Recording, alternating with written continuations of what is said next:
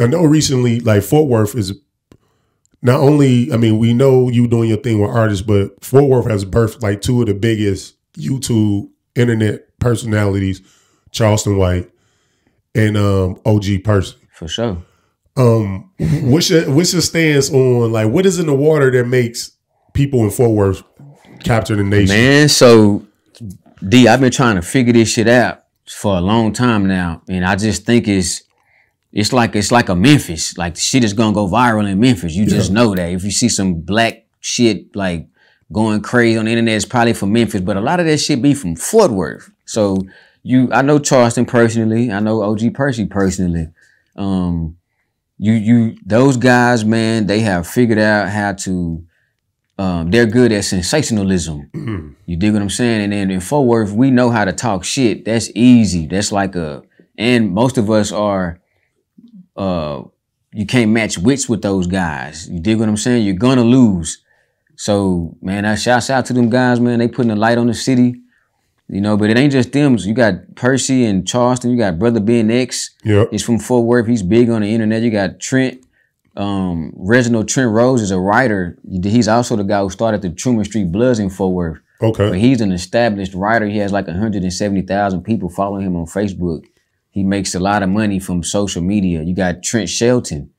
He's big. He's probably Rehab Time on Instagram. I never heard of him. Million followers. He's probably the biggest out of all of them. Mm. Then you got Pops, Weasel. You know who Weasel is? No, is that the one Charleston always shout out though, Pops? That's where the game come from. Got you. From Pops. So when you look at Charleston, did you see him getting his big?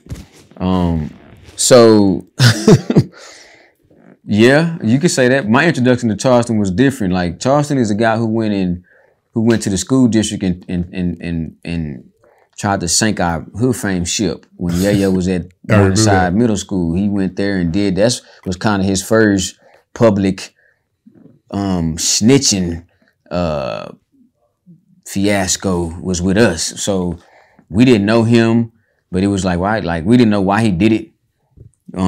But as I got to talk, I was talking to Charleston after that. We would talk on the phone periodically. You knew it was there. So then when he went on the internet, man, there's some people that can just press that live button, D, and he one of them. He just so happened to be from Fort Worth. So when you see him going, do you think he go too far? With what? With his antics, the character online. Well, you got to ask his listeners that.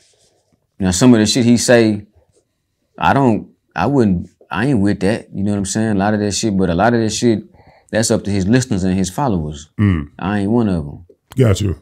Shout out Charles, he in a documentary doing his thing. Yeah. You feel me? Percy is too. Like, if you was managing Charleston right now, what would be some of the things you would be doing to try to steer Charleston to the top? All right, so right now, and this off the top, this ain't some shit I done thought about. So, but fuck with me.